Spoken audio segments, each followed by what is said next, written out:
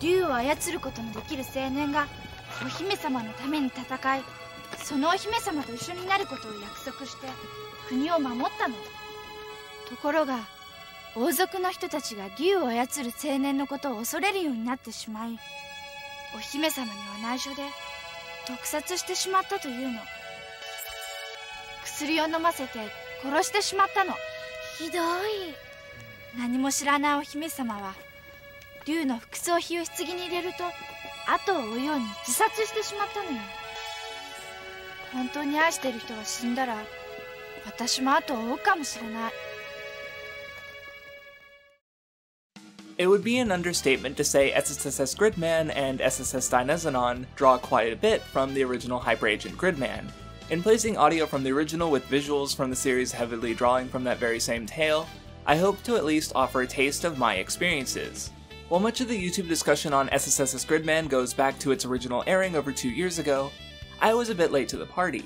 But, compared to what I found from anime YouTube, I was able to come in with a different perspective, as not one person I saw claimed to watching all of the original Gridman in full before or after watching SSSS.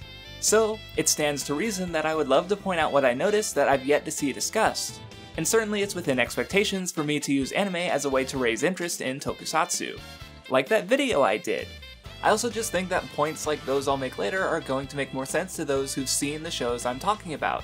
However, that's about where we come to the Gridman problem. While the experience of watching Dynazenon and especially SSSS.Gridman might be enhanced by having context from the original Gridman is kinda not great. Personally speaking, having now seen 32 complete seasons of various tokusatsu works, even after gaining further appreciation for Gridman retroactively through SSSS, it's not my least favorite toku, but it's comfortably around the bottom. And that only makes it harder to push my agenda of, hey, toku is good and really important, so you should maybe be more aware of it and even try watching it.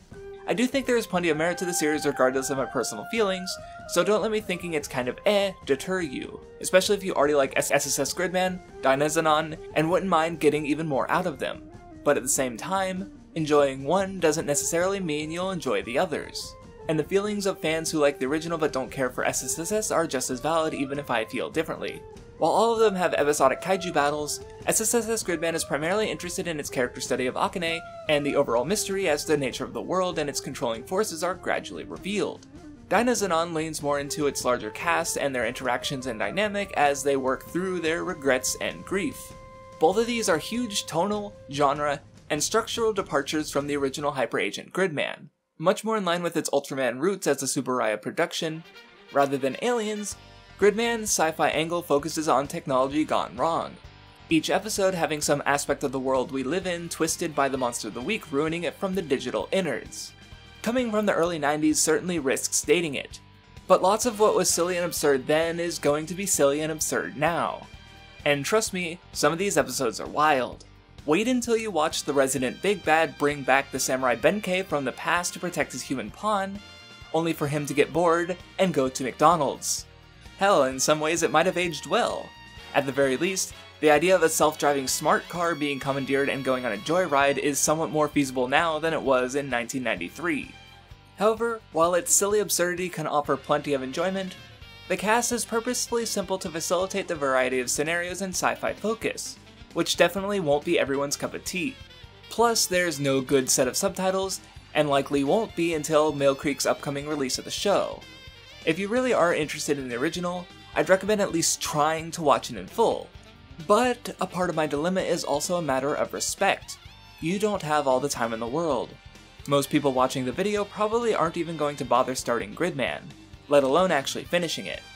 But, while I will be giving an episode guide for the original Gridman, as a creator who holds myself to a certain standard, I want to be transparent. As I intend to come from an informed position, for me, finishing the thing I plan to discuss on this channel, or at least getting caught up with it, is basic to me. I watched all of Gridman, and SSSS, and Dynazenon, so when it comes to my later readings of any of them, you can trust that I did my basic due diligence in viewing all the media I discussed. I want to come from an informed position as to better ensure my audience doesn't walk away from the video as ignorant as I might have been otherwise. With other creators, I hope that they would respect the time I spend on their videos to at least be transparent about how much they watched of whatever it is they discussed so I can know where they're coming from, since an incomplete viewing risks incomplete readings. Especially considering the turnover time of seasonal content discussion, I understand not going back to the original even if it means coming from a more informed position. I'm not saying everyone has to go back and watch the original to talk about SSSS, that's absurd. The director of both anime, Amamiya Akira, has even gone on record stating that both shows are made so that even watching one of them without context from the others would still allow the viewer to understand it. Having readings from that perspective is perfectly valid, and some of those videos were helpful or interesting to me. In particular, Replay Value's look at the motifs and parallels in episode 9, and Nearly on Red's casual analysis of the final episode. But from where I stand, my perspective is not one strongly represented on YouTube. To that end, I also recommend checking out Mock Dent's SSSS.Gridman reference guide. While incomplete, it's still majorly in-depth with a lot of interesting details picked up on and even how those references work to enhance the series. While one way to read into works is the purist approach, many of the SSSS.Gridman videos taking this route, and is one that has value in being represented, especially with so many Western viewers having the anime as their first and only exposure to Gridman, that's not really the space it inhabits. We live in a multimedia environment where, even if English availability is often limited, supplemental works are exceedingly common, so it wouldn't be right to entirely reject them as a community. Thus, my approach, one that will incorporate the drama CDs, Trigger's Boys Invent Great Heroes short anime, the opening theme's official music video, and of course, the original series, Hyper Agent Gridman, alongside SSSS.Gridman. Nothing against Dynazenon, I just don't have that much to say about it in regards to the original Gridman. But, while my video may be incorporating those, in recommending only some of the original Gridman out of respect for your time, in turn, out of respect to the original Gridman, I want to state that this episode guide is not meant to replace the viewing experience of the original Gridman, especially considering that the anime series serve as such a clear love letter to Hyper Agent. Being so reductive of Gridman to claim one can get the full 39 episode experience in any smaller amount of episodes in turn disrespects what the staff behind the modern series clearly value. I do care about series being initially watched in a way that respects them, even regarding its formula. To say you can watch half the show and claim you've basically watched all of Gridman, in truth, isn't actually representative of the experience of really watching all of it. Yeah, I don't expect a lot of my audience to like the whole thing or even bother, but in picking episodes to recommend, I let some of the ones I thought were interesting, fun, or otherwise of note, even for references, be deliberately cut from the list. Rather than aim to abridge Gridman, I want the guide to be a supplement to SSSS.Gridman and Dynazenon, for viewers who want to get more out of those shows without having to watch all 39 episodes of the original. This list isn't the best way to watch Gridman, it's a way to hopefully get more out of the anime sequels. As such, my list is shorter than 15 episodes, reasoning that if you were to watch these episodes of Hyper Agent and the 24 episodes of SSSS.Gridman and Dynazenon, you'd end up spending about as much time on all of them as you would if you only watched the original Gridman. So, without further ado, episodes 1 and 2 introduce the major cast, setting, and overall conflict between the Gridman Alliance and Khan Digifer, who's using Takashi's bitterness and anger at the world, in tandem with his creativity, to make kaiju out of those negative emotions to challenge Gridman. Episode 6 is major in how certain elements occur in the anime, particularly the virtual beings and plenty of imagery. Episode 18 is one of the most important references, with past regrets brought to the present, along with the introduction of Dynadragon. SSSS.Dynazenon is this episode, and the earlier audio is ripped straight from it for a reason. If you only watch 2 episodes of Hyper Agent Gridman for the purpose of the anime, make this one of them. Episode 20 leans into the creativity angle of the series, where Takashi designs kaiju to be brought to life. The Gridman Alliance has their own designs and creations they bring to the table for Gridman's sake, this episode using that theme for its conflict. Episode 21, while overall very silly, very much beds itself in dreams, which should flag as familiar if you've seen, or when you watch, SSSS.Gridman. Episodes 13 and the 25 and 26 two-parter introduce Gridman's combinations with God Zenon and Dynadragon. And if 18 is the Dynazenon episode, then episode 33 is SSSS.Gridman, and the standout best episode of the original Gridman by everyone I know at least. Some of the imagery of this episode is so significant to SSSS.Gridman that you cannot miss it. And lastly, the 38-39 finale two-parter caps off Takashi's character arc and the show as a whole. Of course, I'm not going to get crazy with the episode guide, but I'll add that given Ultraman's huge cultural significance, having some familiarity with it is helpful, as the relationship between Gridman and Yuta is more like that of certain older series leads than it is Gridman and Naoto, just as one of many examples. Another major one being a reference to one of the most iconic Ultra moments of all time. So, moving on, we'll be getting into spoiler territory for Hyper Agent and SSSS.Gridman, where, by bringing Hyper Agent into the picture, we can use its ideas and conflicts as a lens to view SSSS.Gridman, and in turn use that sequel as a lens back to the original, in hopes of a reading that enhances both of them. To begin with the original Gridman, the most important element that factors into SSSS is one that rests in its sci-fi exploration, that of connection. In each episode, Takashi's kaiju makes the technology of the world run rampant, but what drives his emotions is envy. Takashi is surrounded by technology and influenced by it daily, yet unlike him, those around him are able to connect with others. Takashi only receives his mother's orders over the phone, while others can enhance meaningful relationships with friends or family even over long distances. Music can bring people together through its beautiful sound, but Takashi, having no one, would rather see it twisted to discordant noise out of spite. Having no connections, he finds pleasure in targeting the happiness of others, but time and time again he fails. While the world uses technology so heavily, being inconvenienced or threatened by Takashi's schemes, it's Naoto's courage and desire to protect his community, friends, and family that allowed him to bond with Gridman and fight. So many of those Takashi comes to threaten are people who've met or otherwise know Naoto, Yuka, and Ippei, who were so quickly able to connect while Takashi remains alone and bitter. Takashi's character arc reaches a critical point in episode 33, where his desires are placed right in front of him. Appearing much like himself, Takeo comes into the picture and achieves all that he ever wanted by instantly making friends with Naoto's group, including Yuka, whom Takashi has an unrequited desire for. Bold, heroic, and affable, by accomplishing what Takashi couldn't despite his rigid upbringing as an elite, Takashi's emotions lead to him enacting his scheme, using the technology people wear to control their bodies, causing plenty of havoc, only to once again be stopped by Gridman. In the wake of the failure of yet another of his kaiju, Takashi takes matters into his own hands, plotting to kill Takeo himself. But he's not able to. Facing down Takashi's box cutter, Takeo smiled, unable to hate him, because he was ideal. Perfection lacking even one negative aspect, because he wasn't even real. The product of Takashi's own hopes and imaginations brought to life, the narration explains that Takeo is Takashi's imagined ideal, the version of himself he once dreamed about becoming as a child, and one so distant from the boy he currently was. By placing these two versions of Takashi as possibilities, juxtaposed with the younger Takashi at a specific point in his life, the episode comes together. Takashi wasn't always alone. His caretaker once paid attention to him, played with him, helped him enjoy the time he spent with others before he was ripped away from her by his parents.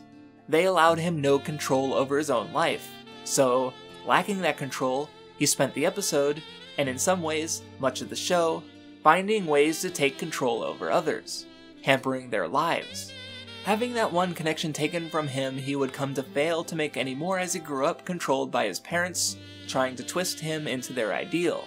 Without heavy supervision, he instead retreated into his own devices, his studies and creative exploration, all while burdened with the negative feelings at the rest of the world that was so bright and free compared to him.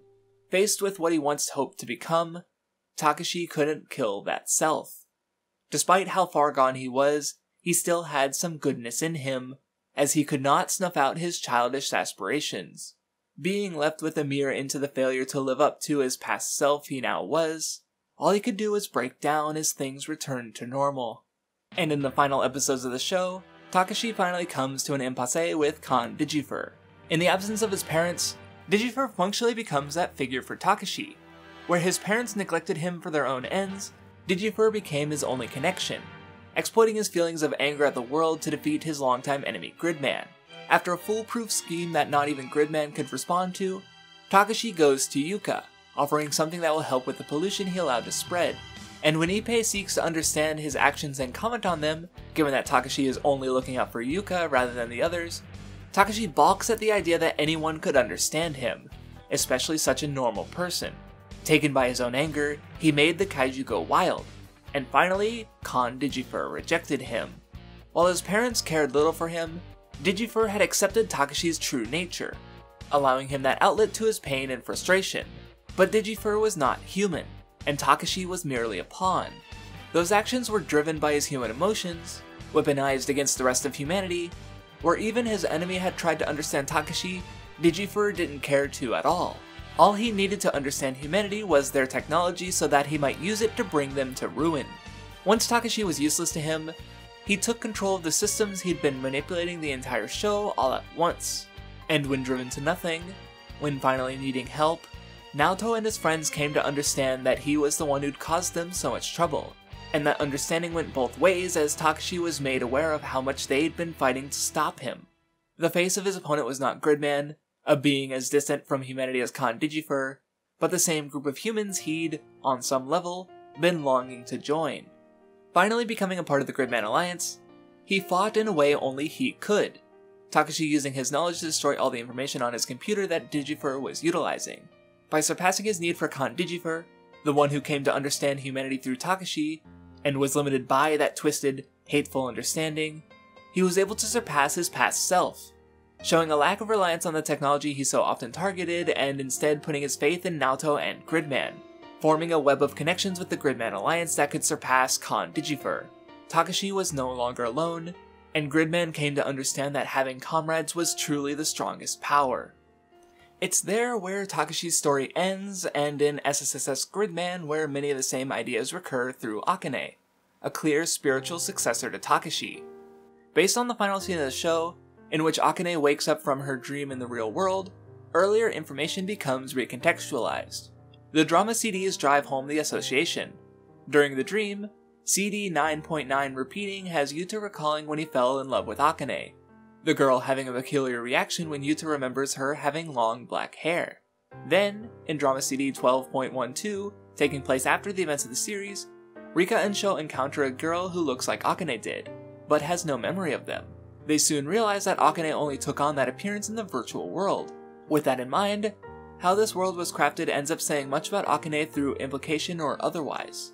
That she lives in a large house yet stays stuck in one room with no shown family to speak of, gives the image that she wants to live alone and manage everything she can by herself, with Alexis serving as the tool that allows her to bend the world into the image she desires as its god. Surrounded by friends, she was no longer alone. With Sho, she had someone to indulge in her nerdy interests with. Through Yuta, she had someone meant to love her. And with Rika, who looks so much like Akane's real self, she had someone to reach out to and save like she herself wanted to be saved. And this aspect is driven home in the ending theme. Given how differently the backgrounds are drawn, one can read this ending as not taking place in the virtual world between Rika and Akane, but in the real world, with Akane and her imagined ideal, the figurative Takeo to Akane's Takashi. One shot of the ending even has Akane with classmates, but they're imposing on her, pressing on her, Akane not smiling like they are, implying dissonance between those she engages with. To that point, in her virtual world, every time her space is imposed on, her world made unideal, she rejects it and remakes it through kaiju evoking those negative emotions. But in the real world, she couldn't do that, so she imagined a version of herself that she wanted to save her, that she wanted to be like. Made to evoke that self that Akane presented to the world, Rika had no particular love of kaiju while Akane's love ran deep. To fit in, Akane buried that otaku side of herself, only showing it to Sho in the virtual.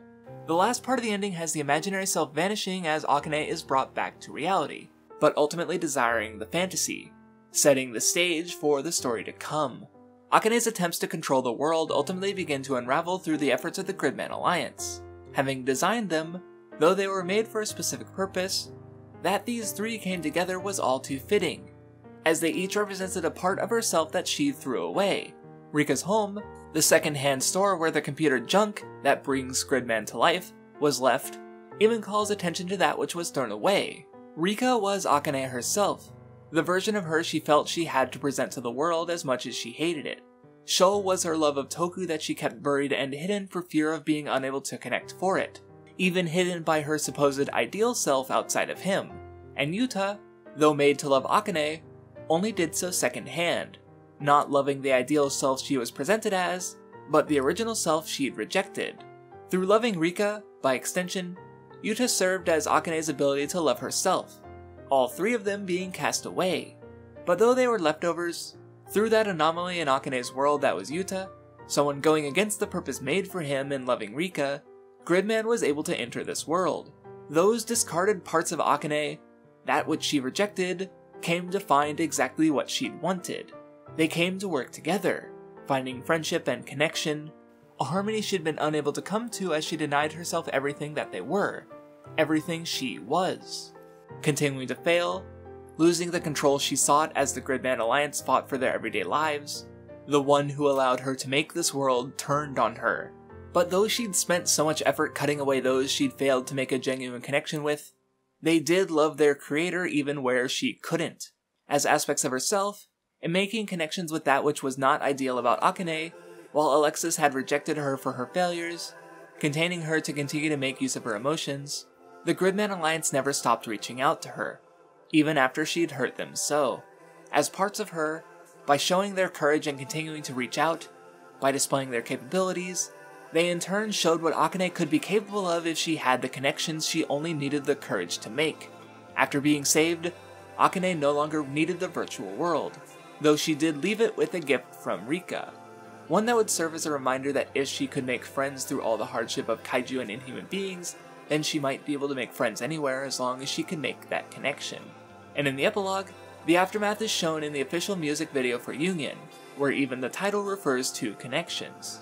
Opening with the ending scene of SSSS.Gridman, Akane awakens in the real world rather than the virtual one, going outside and, in referencing symbols from the series, the train crossing, used as a symbol of stagnancy when closed and progress as the gate opens, is followed up here when Akane finally crosses, finding the courage to move across the barrier where she meets her friends from school, making connections in the real world at last.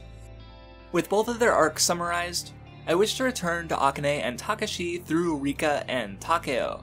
The idea of idealized images of the self somehow brought to the world is very much meant to be a reflection, but in some ways, it's an inversion. To go a bit further, I want to bring up Boys Invent Great Hero, a short anime made by Trigger several years before SSSS in tribute to the original Gridman, down to replicating some of the effects work in 2D animation. Based on one of the never-made sequel pitches to the original show, Hyper Agent Gridman Sigma, we see Takashi becoming Gridman Sigma to battle a new threat. What I find is interesting in particular here, however, is the color. Rather than his normal black suit, the older Takashi wears a lighter color, one I see reminiscent of both Takeo's coat and Rika's, or alternatively, the real Akane's.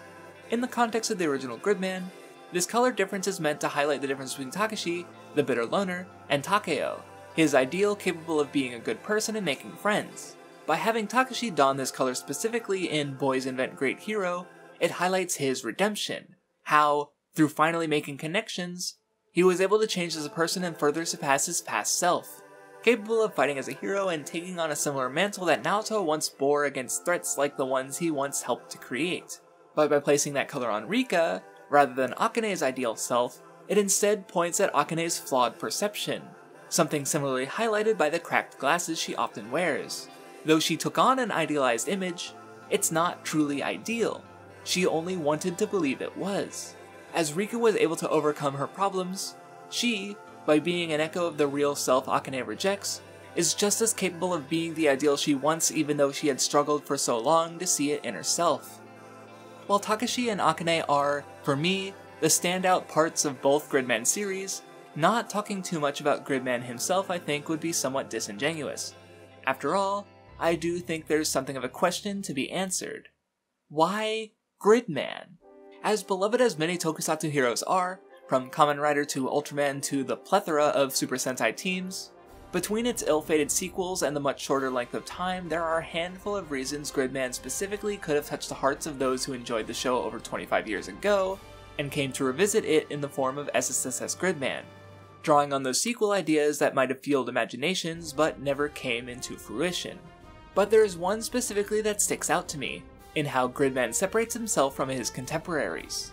While the status quo isn't itself a status quo for so many episodic superhero stories, with Gridman so embedded in daily life, the threats to the world not outright from extraterrestrial forces or evil superorganizations, but instead from negative human emotions and the technology we live with day to day. The normal, the status quo, is something the characters have to fight for to maintain their daily life, and at the end of every conflict, things go back to normal. The virtual world is repaired, fixing technology in the real world as daily life is restored. While so many of the happenings are still fantastic or even absurd, the ideal of the series is still the peaceful and normal, its prospective characters average and typical. But in Takashi, we have a lonely boy who in part escapes into kaiju, into creativity and fiction. And while he's framed as a villain for so much of the show, he is ultimately understood, and more importantly, saved. Gridman isn't a hero defined by beating monsters or even just protecting people, in that the end of every conflict comes not simply from his victory, but from his fixer beam that repairs the damage that was done. Just because one is breaking connections, even their own, doesn't mean they don't want them. Defeating their negative emotions in the form of kaiju is only the first step. The special signature to save a soul is the fixer beam that saved both Takashi's and Akane's ability to connect to the world around them, one directly and one indirectly. And that is Gridman, new and old. And without having done so, neither Khan Digifer or Alexis would have been defeated, the former using Takashi's tech, and the latter feeding on Akane for his immortality. In not just using references, but using them so meaningfully, SSSS.Gridman pays an astonishing amount of respect for the original. From something as simple as songs or imagery being drawn upon, the finale of SSSS.Gridman in turn found a way to connect the audience to Akane through the tokusatsu they love, and I can't deny that I got enjoyment and excitement out of those references. And in doing so, it took elements I'd already gotten something out of, and things which I hadn't paid much attention to at all, and helped me see even more value in them. What more can I ask from such a love letter than something more to love? Once again, I would like to thank my patrons, Bayanort, Brian Nesseth, Doja32161, Flarbu, Kurosawa, Mohammed Akeem, Bro Rike, Justice Man, Sam Bellmeyer, Ten Goon, Offline But Not. And thank you for watching.